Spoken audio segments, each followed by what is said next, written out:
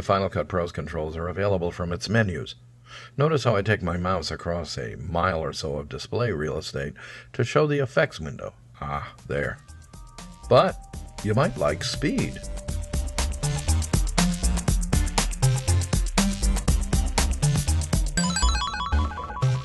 In this introduction to the FCP interface and the next on editing, we're driving primarily from the keyboard. We'll get your fingers tap dancing. I've just installed FCP 7, part of Final Cut Studio 3. Let's trigger an insert edit with F9. And I get dashboard? I want to cut and I get a weather report. Has this ever happened to you? To prevent this, just access your system preferences, Expose and Spaces control panel, Expose pane, and disable all the F keys assigned there from the convenient pop-up menus. In addition, in OS 10.5 Leopard and later, look under the Keyboard and Mouse control panel. There's a Use F keys as standard function keys checkbox, and this should be checked. You're good to go. Constant mousing actually slows you down and can eventually damage your wrist. It's not as healthy as balancing the load between mouse and keyboard. With 450 default key commands and another 450 commands available for mapping, Final Cut Pro is one of those rare systems where you could execute an entire editing workflow from the keyboard, which I'm doing at high speed to show what's possible as you acquire your chops. In practice, FCP editors I know usually settle into 70% keyboard, 30% mouse. These keyboard tours are built around the Final Cut Pro 7 key guide from Focal Press. The key guide has been intricately designed to give you a bird's eye view of the entire default FCP key set inside a keyboard graphic. There's nothing else like it. Side 1 emphasizes tool access, playback, and basic edit commands. You'll notice two clusters of keys, subtly outlined, which are basic to editing. Here you've got essential navigation and marking. And here, track targeting and editing. They're on side 2 as well. These are a great place to start if you're new to Final Cut Pro. Watch me do a few tool changes from the keys. Try these yourself. Pause the video anytime to practice. Tap A for the Select tool, used everywhere. Here's a double tap tool key. First tap on Z gives you the Zoom In tool, used in Timeline, Canvas, and Viewer. 2 taps gives you the Zoom Out tool. How about the only tool with 5 personalities? Tap on T to select one track forward from the cursor. A double tap on T to select one track backwards from the cursor. Triple tap on T to select a whole track. 4 taps on T to select all tracks forward from cursor. 5 taps on T for all tracks backward from cursor. And that's way faster than accessing the tool palette with the mouse. There's no need for a 6th tap to select all tracks both ways. That's simply Command A, Select All, a basic Macintosh shortcut. Tool icons on the key guide easily help you find over 24 tool changes. You won't find them in the menus. Finding a shortcut this way helps you imprint it. For many of these commands, you'll never return to the mouse. When you're ready, side 2 introduces advanced shortcuts in color, one for each modifier key. You're probably already familiar with the Command modifier key on the Mac. If you're coming from Windows, it's like using the Control key.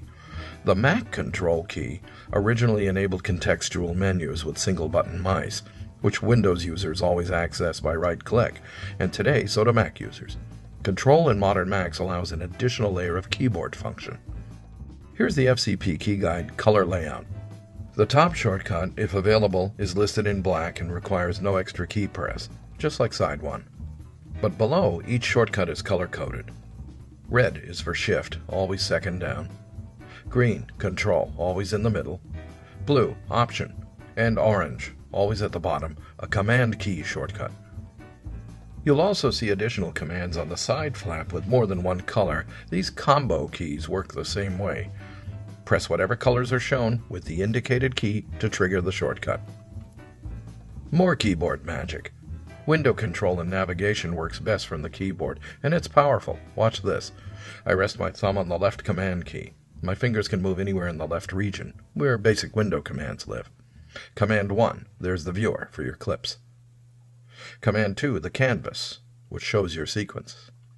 A handy shortcut, a surface tap on Q cycles between these two.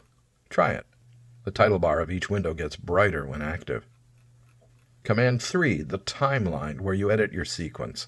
If your loaded sequence accidentally disappears, reopen the window with Command 3.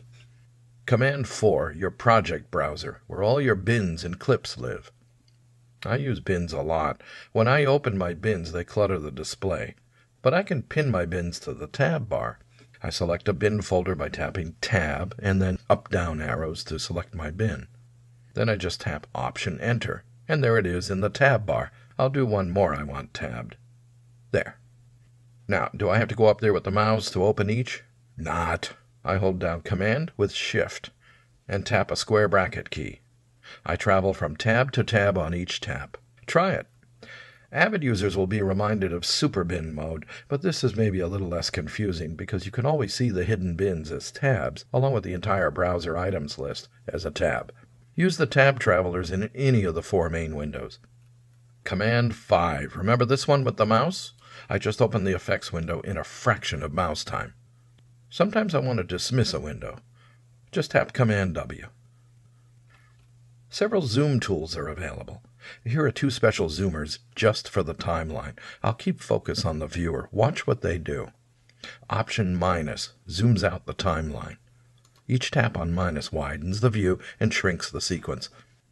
Option plus zooms you all the way in to the size of 1 frame, even if the timeline isn't active. Very cool. And new to FCP7 are 2 new zoomers. Zoom in to playhead in timeline and zoom out to playhead in timeline. But they're not on the keys yet. They're unmapped. I want them because normally a zoom will respond to any clip selected, while you may want to zoom into the playhead instead. Before FCP7, you had to deselect everything to zoom to the playhead. Let's map it right now. A look at the key guide instantly reveals available command slots you can map to. Here's a great candidate, the Y key. Except for Option, it's open. Alphabetically, it's next to Z, and the word playhead has Y in it. A nice mnemonic.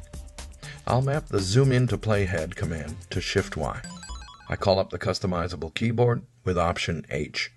I click the lock to make changes, click the Shift tab to set the stage. Now in the search field, I type zoom, and all the zoom commands appear. There's the new one I want. I just drag it over to the Y key. That's it. It's mapped to Shift. Dismiss with Command W. Let's try it in the timeline. First I select a clip, but move the playhead somewhere else. Now, Shift Y. Yep, works like a charm. Ignores the selected clip. Very handy. In the next show, part of a typical edit workflow, and mostly from the keyboard with some time-saving power keys for mouse work. I'm Loren Miller for Keys to Speed. Thanks for watching. On my mind, crying mama, mama, mama. I said, can you